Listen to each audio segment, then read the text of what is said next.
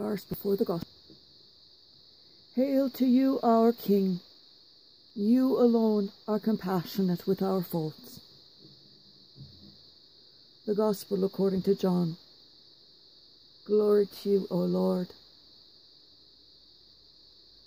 6 days before Passover, Jesus came to Bethany, where Lazarus was, whom Jesus had raised from the dead.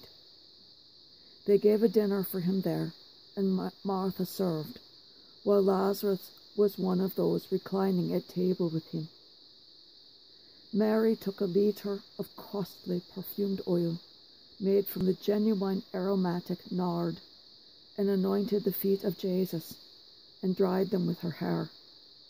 The house was filled with the fragrance of the oil.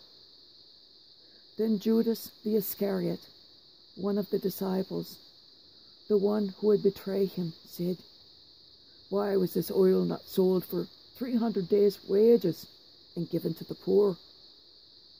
He said this not because he cared about the poor, but because he was a thief and held the money bag and used to steal the contributions. So Jesus said, "Leave her alone. Let her keep this for the day of my burial. You will always have the poor with you, but you do not always have me." The large crowd of Jews found out that he was there and came, not only because of him, but also to see Lazarus, whom he had raised from the dead.